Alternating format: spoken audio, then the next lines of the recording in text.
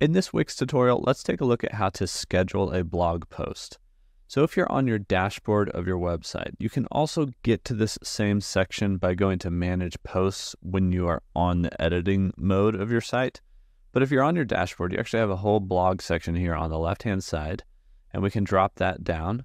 And so we'll start on the overview section, but then we have posts, comments, etc. So if we go to our posts, we can see our published posts, our drafts, and then anything pending review, scheduled, or in the trash. So right now I have a post in the drafts, so a post that isn't published yet. I can go into this post, and I can fill out everything in this post, but once I'm ready to publish it, if I hit this blue publish button, it's just going to publish immediately. But if I hit the three dots here on the right, I actually have a schedule post option. So we can schedule this post, let's say for November 13th at 8:27 a.m., and we can hit schedule. So at that time, this post will go live, and you can see that this kicked me back to my posts section here in my dashboard.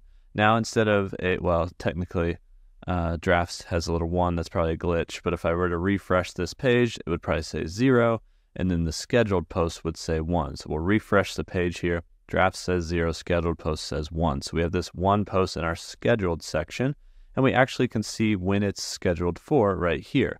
Now we could go in and edit this post. We could probably click these three dots, and we could just duplicate or move it to the trash. So I was thinking that maybe we could edit the scheduled time, but we could probably just edit the post itself and come up to these three dots and reschedule it if we want to. So we can cancel the scheduling down here, or we could reschedule or edit when this is going to go public. And that is how you can schedule a post here on Wix.